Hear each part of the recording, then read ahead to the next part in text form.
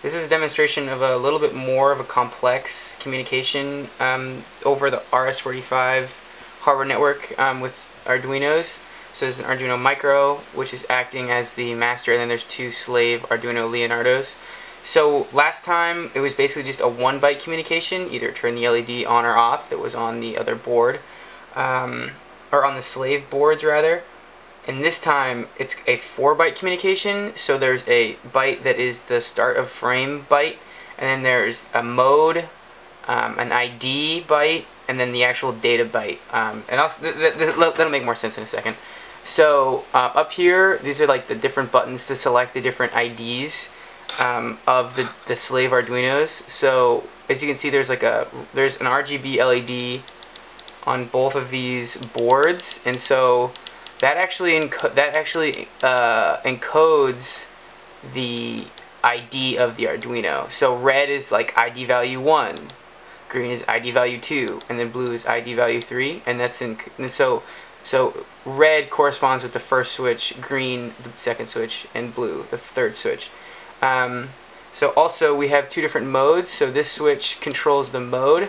So as you can see on both of the slaves, we also have a green LED and a yellow LED.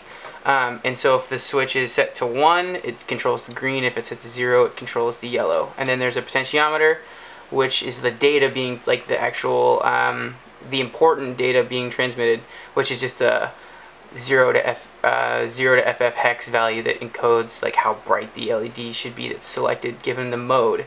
So I'll set this Arduino to the red channel, which is channel 1, and this to channel 2, which is the green, and I'll set this to 1.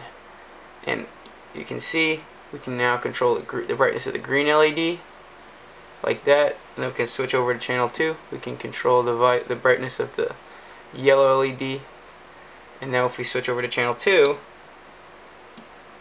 if we switch the switch, we can control the green LED, and the same thing for the yellow one. So super simple, but pretty powerful. Like I said, you can transmit this stuff really fast because it's only 4 bytes of information as opposed to like sending a whole string, which could be potentially many bytes. Like in the 30s. I think the communication protocol I use between the PC and the Arduino usually is like 30 bytes of data being transmitted over a serial bus, but this is much quicker and a lot less complicated.